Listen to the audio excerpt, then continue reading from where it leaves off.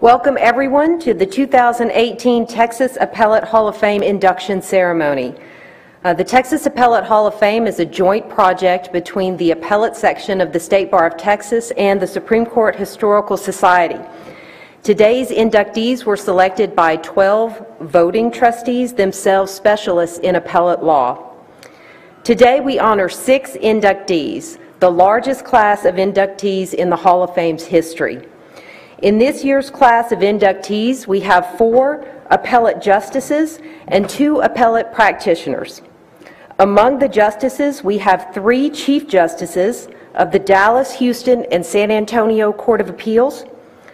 Those justices include former law review editors and practitioners who helped create important constitutional precedent, served their legal community by teaching law, writing legal guides, and frequently speaking at CLE events, were civil rights pioneers, worked to craft local appellate rules, and helped usher us into the present-day e-filing system.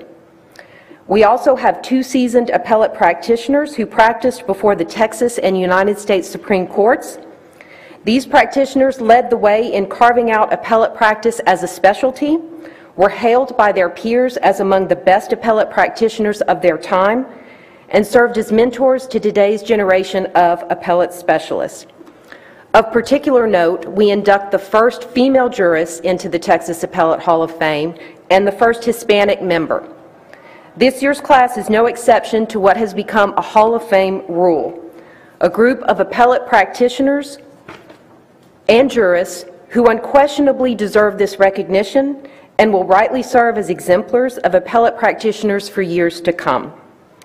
The inductees, in no particular order, are Chief Justice Carlos Cadena of the San Antonio Court of Appeals, Chief Justice Clarence Guittard of the Dallas Court of Appeals, Chief Justice Adele Hedges of the 14th Court of Appeals in Houston, Justice Shirley Butts of the San Antonio Court of Appeals, Appellate Practitioner Charles Black Sr., and Appellate Practitioner Hobart Price Sr.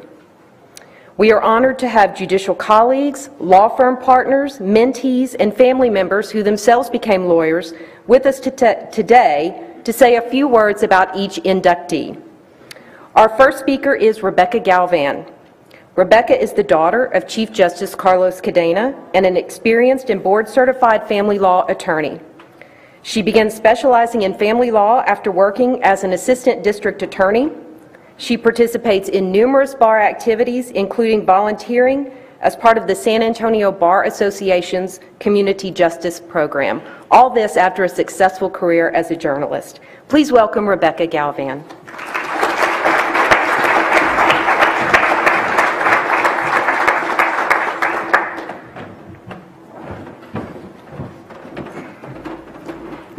Good afternoon.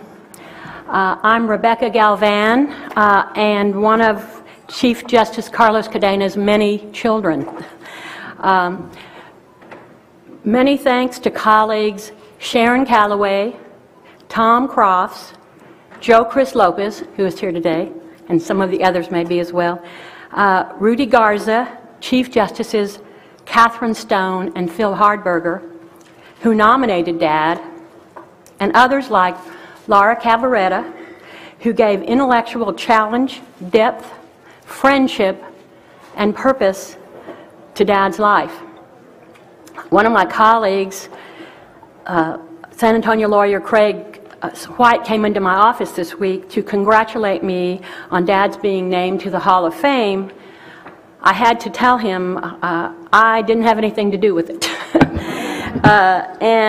Craig said, you know, it's one thing to be nominated and quite another to be remembered 20 years after your death. And those of you who knew him or knew about him knew that he was a private attorney for some years, argued and won cases before the United States Supreme Court, acted as city attorney, taught at St. Mary's Law School. He went on to serve 35 years on the 4th Court of Appeals, 25 of which were as Chief Justice. Those of you who remember him may still picture yourself standing for what seemed like forever at the podium in the courtroom as he would fix his eyes on you and his attention and grill you as if over a slow fire. People still stop me in the courthouse today to tell me these stories. I'm sure they're much easier to laugh about in retrospect.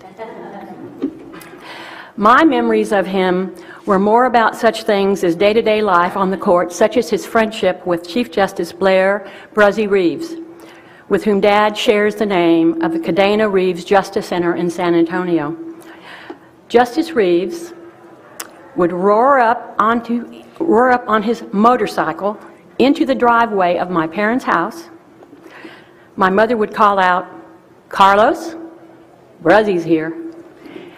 Dad would grab his robe, run out of the house, climb into the sidecar, strap on his helmet, and off they'd go to the courthouse. Many of you may know that my mother, Gloria Cadena, was a widow with 8 children when she married Carlos, who had 1 daughter. So I want to give a shout out to my sisters and brothers who were lucky enough to know and love Dad, and especially to my sister Tracy Cadena Colburn, who so generously shared him with us and continues to do so. Thank you very much.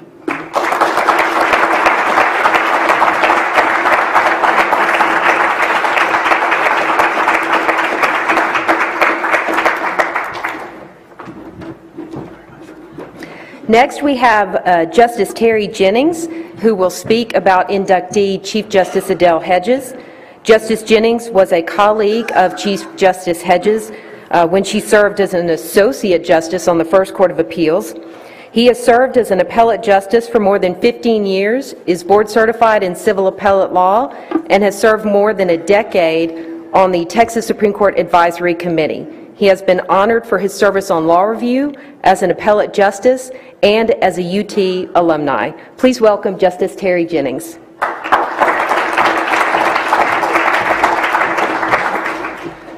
Thank you. Adele's beloved husband, Dan, and her son, Clinton, could not be here today.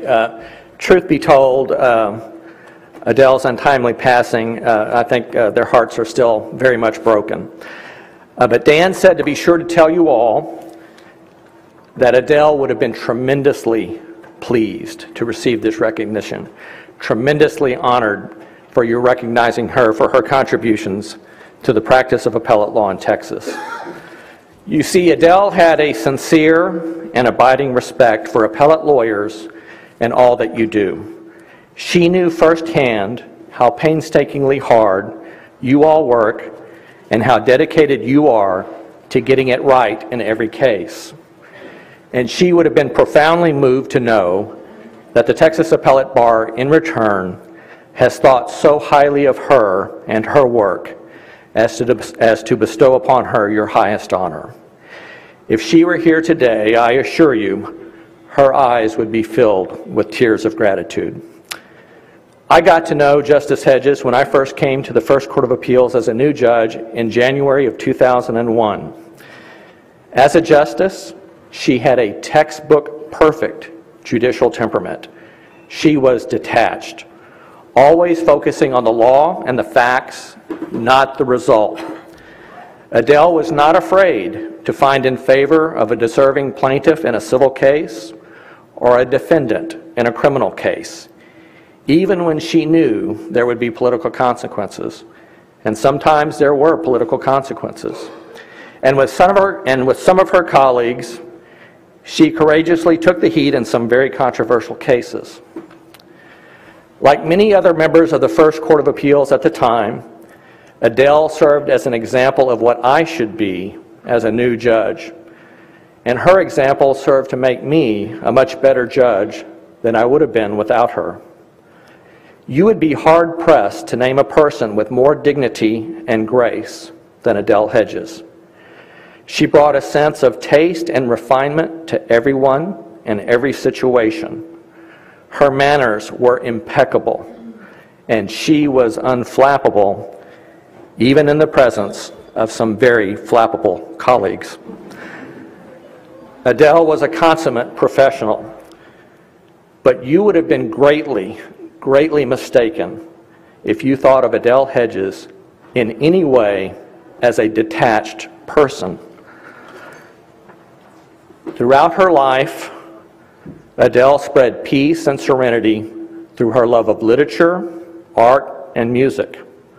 Without any pretense, she could quote from French and English literature to enhance a conversation or diffuse a difficult discussion. And Adele Hedges was the kind of person who loved her friends and told them so. When they suffered from an ailment, a loss, or a setback, she was always there for them with words of support and encouragement. Out of genuine concern and empathy, she would offer them sound advice and act on their behalf, often without them knowing it. The one expression of Adele's that sticks out in my mind the most was when she would say to me, "Terry, I'm worried about our friend," and you can think of anyone on the court or any of our friends. "Let's do something for them and offer our support and help." At Adele's celebration of life, former Justice Murray Cohen talked about Adele's, quote, signature move of friendship, unquote, the hug. In this maneuver, Adele would come up to you, nearly face to face, put her arm around you, and say, "Remember, you are my friend and I love you." And we would remember. Adele knew that the way to have a friend was to be a friend. I think that former Justice Sharon McCauley, who worked with Adele when she was the Chief Justice of the 14th Court of Appeals, said it best when she noted that many people have used many words to describe Adele: elegant, classy, professional, tenacious, graceful, intelligent, but most important, Adele was loyal. A friend who gave us a great gift, her full attention.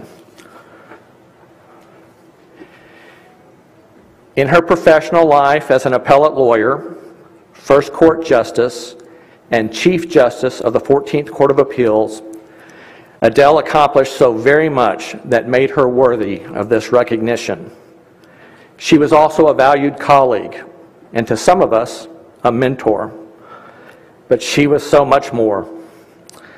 Ultimately, what made Adele Hedges a woman of immense influence was her sincere concern for and love of her friends.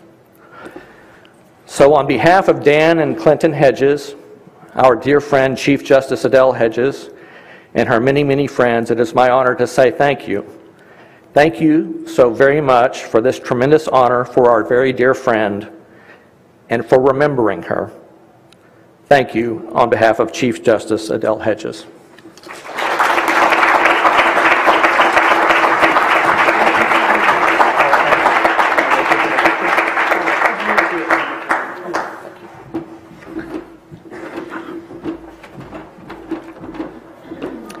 Next, we have Justice, or Judge Ted Aiken, as he goes by. He's going to speak about his colleague and close friend, Chief Justice Clarence Guittard. Judge Aiken wanted to be here in person today, but was already obligated to attend a judicial conference, so he kindly recorded and forwarded an audio clip of comments about Chief Justice Guittard. Judge Aiken graduated from SMU School of Law and after military service entered private practice in Dallas. He has served as a county court judge, a district court judge, and an appellate court judge. He still sits as a visiting judge while also working as a full-time mediator and arbitrator. So let's now hear from Judge Aiken. Thank you. My name is Ted Aiken. I am a former justice on the 5th District Court of Appeals. I had the privilege of working with Chief Justice Guittard for 12 years. First on the 5th Court of Civil Appeals, which at that time had 3 justices, and later when the court was given criminal jurisdiction and the number of justices expanded to 13. During these 12 years, he was my mentor, both as a judge and as a man. He was one of the finest persons that I have ever known. He had a keen intellect and an incisive mind, and a deep respect for the rule of law. He was always concerned about the quality of the opinions of the court and worked closely with each new member of the court so as to improve the quality of each opinion. He always urged us to write with brevity and clarity with the reader in mind. In 1975, he drafted the first rules for the Dallas Court. Later, when our number increased to 13, he rewrote those rules again so that over a period of time, each member of the court would sit with each another member of the court an equal number of times. Chief Justice Guitard has done much for the judiciary of Texas. In 1939, he was one of 3 of the first briefing attorneys for the Texas Supreme Court. At that time, the Supreme Court selected the 3 top law graduates from Texas, Baylor, and SMU. Chief Justice Guitard from Baylor, Chief Justice Joe Green of the Supreme Court from Texas, and Harry Shuford from SMU. In addition to his opinions, Chief Justice Guitard has contributed much more to our judiciary. For example, he was the initial principal drafter of the Texas Rules of Civil Procedure, which were then adopted by the Supreme Court. He served on the Rules Committee thereafter for many years and was generally the member who drafted changes. The late Jim Kronzer, who served on the committee, told me that when they finished discussing changes to the rule, all would retire, for none except Chief Justice Guitard, who went to his room and commenced drafting and would present the finished product the next morning, which the committee would adopt. Apart from being the epitome of what every judge should be, he was also a kind, Christian, and thoughtful person who cared about what effect a legal decision would have upon people as well as the law. He never spoke ill of anyone. The worst that he would say was, "He is not a person whose company I would seek out." You could not have selected a more deserving justice for this high honor than Chief Justice Clarence Guitard.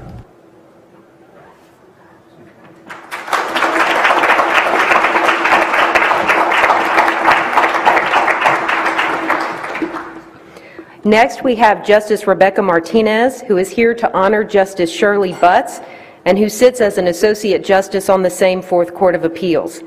After graduating from Boston University School of Law and working for a large firm in Boston, Justice Martinez returned to Texas and clerked for a federal magistrate and appellate judge before returning to private practice. Justice Martinez is active in many bar organizations, including the board of the National Association of Women Judges. Please welcome Justice Martinez.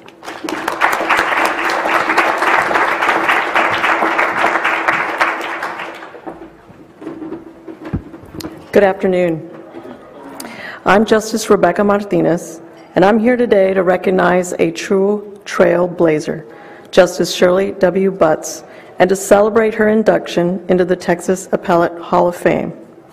First, let me recognize also the clerk of my court, who's here, Keith Hoddle, as well as our Chief Justice, Sandy Bryan Marion. Justice Butts was the first woman to sit on the appellate court that I currently sit on, the Fourth Court of Appeals in San Antonio. But her proud tradition of service and excellence in the courtroom started long before her history-making appointment. Justice Butts received her law degree from the University of Texas in 1954, a time when discrimination against women was rampant. When she started practicing law in Fort Worth, there were only about 5,000 women attorneys in all of the United States. Early in her career, a sitting judge told her, "I don't want to hear a woman prosecuting a case in my court," and that he, quote, "wanted a real lawyer in here." She stood her ground graciously but firmly, informing him, "I am a real lawyer." She moved to San Antonio and taught at St. Mary's University School of Law until 1981. As many in this room know, As many in this room know, that was the year the legislature added criminal jurisdiction to Texas Intermediate Appellate Court's dockets, more than doubling their caseload to handle that volume. The legislature created 25 new benches. Then Governor Bill Clemens, a Republican, appointed 24 men and 1 woman to fill those seats. That one woman was Shirley Butts, a Democrat. Justice Butts helped draft the Fourth Court's local rules, improving the experience of practicing before our court. Her professionalism, competence, and well-researched opinions enabled her to achieve consensus among the 7 justices on our court. She also carved out time to mentor the young attorneys who served as briefing attorneys. When Justice Butts retired from the bench, she returned to private practice with her husband, Charles, a distinguished attorney in his own right, who was inducted into the Texas Criminal Defense Lawyers Hall of Fame in 2011. These partners in love and law represented clients together in Texas appellate courts in both civil and criminal cases. Justice Butts dedicated her career to appellate law and to supporting those who practiced it. Justice Butts' experience paved the way for the Fourth Court of Appeals to become the first all-female appellate court in the nation in 2005, a proud distinction we have again today. Even though she's no longer with us, I am delighted for Justice Shirley Butts to receive this honor posthumously. Thank you to Beth Watkins, the past president of the San Antonio Bar Association, for joining my nomination for Justice Butts for this well-deserved recognition. And thank you to the State Bar's Appellate Section, its Appellate Hall of Fame Committee, and the Supreme Court Historical Society for bestowing this great honor on a true Texas trailblazer, Justice Shirley W. Butts.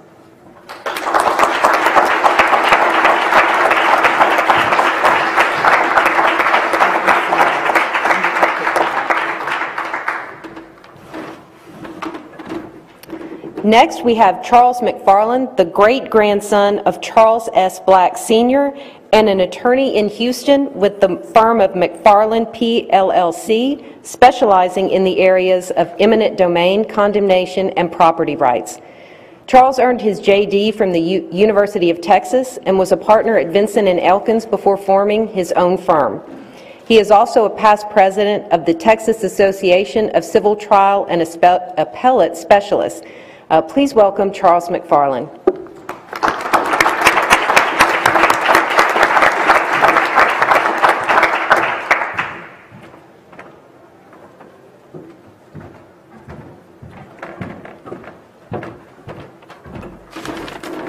Thank you. My great-grandfather, Charles Lund Black, Sr., was born in Hillsborough, Texas in 1883. He did not attend college. He did not attend law school. The dean of the University of Texas Law School let Mr. Black borrow textbooks to prepare for the bar exam, which you could, in those days, sit for without a law degree. He always remembered that generosity and for years would anonymously support students at the law school who needed help with tuition. After passing the bar, he practiced briefly in Hillsborough before returning to Austin to make his career. He worked with Judge W.F. Ramsey, who later became a Texas Supreme Court justice. He went on to practice with Judge Graham Smedley, who also became a Texas Supreme Court justice. Mr. Black became known as one of the state's outstanding appellate lawyers, practicing with a firm of Black and Graves, and later Black, Graves, and Staten. At the time of his death, he had argued in more Texas Supreme Court cases than any other lawyer, and had argued in some of the most important antitrust, utility rate, and land use cases ever tried in the state of Texas. He also argued several cases in front of the United States Supreme Court. It is said that the professional life of even the best practicing lawyer, compared to his peers in politics or literature or even the appellate judiciary, is written in sand, to be resurrected largely by reference to a few fortuitously publicized items of litigation, by somewhat colorless figures of the number of cases tried or argued, or at best in descriptive terms applicable generally to lawyers of his kind. His law partner, Ireland Graves, who later founded Graves Doherty, described Charles Black as the strongest appellate advocate he had ever known. This view was, by chance, and lucky for me, confirmed to me personally by Chief Justice Joe Greenhill. On behalf of the Black family, I want to thank the Texas Supreme Court Historical Society and the Appellate Section for this recognition of Mr. Black and his career. Thank you.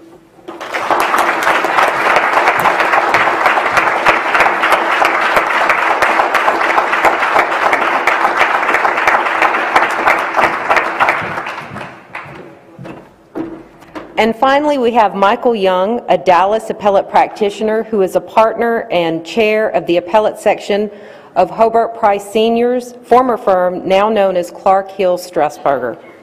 Michael earned his JD at Harvard, is board certified in civil appellate law, and is admitted to just about every federal appellate court in the nation.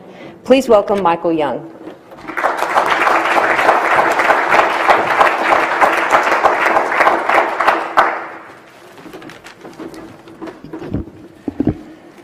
When we think about the pioneers of the appellate practice in Texas, we think of the 1940s and 1950s, and people like the late Jim Kronzer and my 99-year-old partner, Royal Bryn. But Hobart Price Sr. began his appellate practice in 1921. He was a genius. He graduated began his appellate practice at the ripe old age of 22, after having served in the Army in World War I, and after having served as a quizmaster at UT Law School and one of the founding board of editors of the Texas Law Review. He quickly developed an appellate practice, not only handling appeals, but consulting on legal issues arising in the trial courts and fielding questions from his partners from courthouses all over the state. In short, exactly what we have come today to regard as an appellate practice. I did not have the opportunity to know Mr. Price, but the stories about him are legendary, and I want to tell you only one. When Mrs. Price was expecting their son, Hobart Price Jr., her doctor told her that she needed to get out and get some physical exercise. The problem was that Mr. Price abhorred physical exercise. So she would go out and walk in the neighborhood in the evenings, and he would follow along behind her in the car. Well, one evening, the Highland Park police came up alongside Mrs. Price and said, "Excuse me, ma'am, is that man back there in the Model T molesting you?" And her response was, "No, officer, he's already molested me." Hobart Price practiced for 44 years, first with the Touchstone Gormley firm in Dallas, and then became in 1940 a founding member of the firm that came to be known as Strasburger and Price.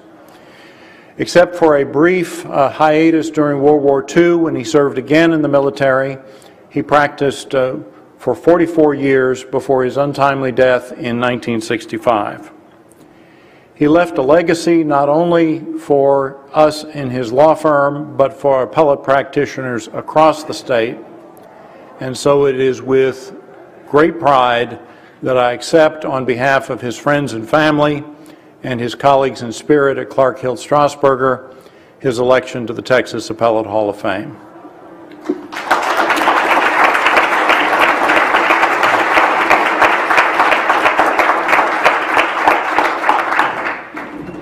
And if we could just give one final round of applause to all the 2018 inductees. Thank you.